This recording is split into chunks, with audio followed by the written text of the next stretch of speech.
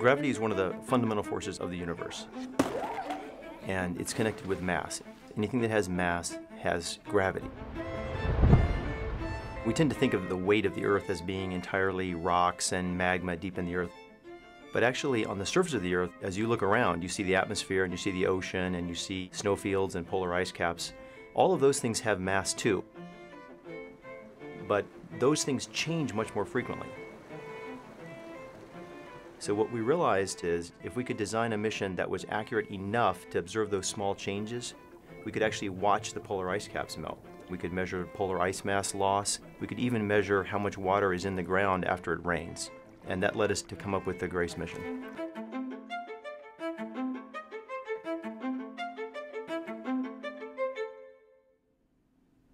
Deep in the Earth, or even on the surface of the Earth, the way mass is distributed with mountains and trenches and all kinds of things is slightly different, slightly non-uniform.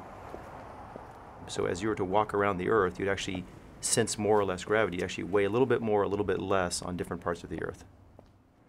Isaac Newton taught us that the amount of mass that I'm standing on top of affects the gravity where I'm standing. So the rate at which this apple comes down is a function of how much mass is below me on the Earth. So no matter where you are, what's below you will be different. So gravity will be different, and so the apple will drop at a different rate.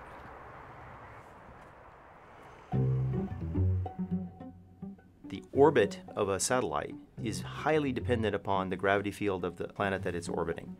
So what we wanted to do was put up a satellite whose orbit we could measure incredibly accurately. The best way to do that was to observe one satellite with another satellite. So the satellites are sort of chasing each other, pole to pole, flying around the Earth. And as the first one comes up, for example, on a mountain, it feels that mountain first. So it starts to get pulled toward the mountain. But the second one isn't quite there yet, so the satellites tend to sort of drift apart. Then, of course, as they're leaving the mountain, the second one is still feeling the effect of the mountain. So they come together again.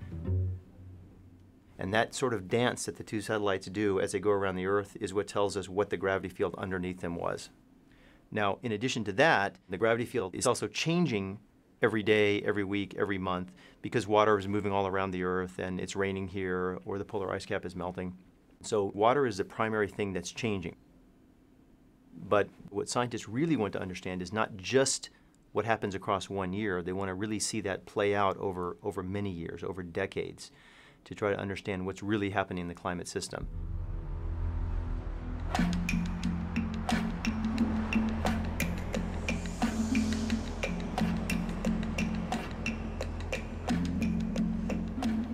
We know that the world's distribution of water is being affected by climate change.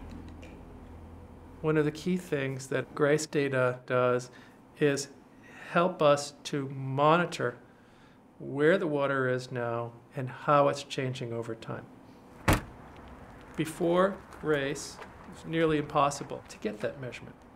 We would have to set up just an incredible array of equipment and an army of dedicated students and volunteers working several hours a day, a few times a week, year-round. And that wouldn't even be enough. GRACE is allowing us to see for the first time how fresh water is being redistributed across the continents. So here are the GRACE data. So what GRACE really does is make a map like this once a month. And the blue areas are areas that are wetter than usual. And the red areas are areas that are drier than usual. If the whole map were green, that would imply no storage change. So that would imply sort of a steady state. And you know, for a long time, that's what people thought. And a lot of engineering and a lot of our infrastructure, storm drains, bridges, were built based on the idea that there were no long-term trends. And what GRACE is showing us is that there are these trends, that there are in fact storage changes, and that we have to deal with the changes. Let me point some of them out to you. Some of the biggest signals are the ice sheets, Greenland and Antarctic ice sheets that are melting away at a steady pace because of climate change. Some of the things we really just started to learn about are the decline of snow water storage in the Tibetan Plateau. That's a region that feeds many of the world's major rivers. We have the annual oscillation. We also have a trend And that is an area where the trend is a linear decline. This is the Murray-Darling Basin in Australia. This is a basin that supplies a huge amount of water to the people of Australia. It's where most of their water resources are developed.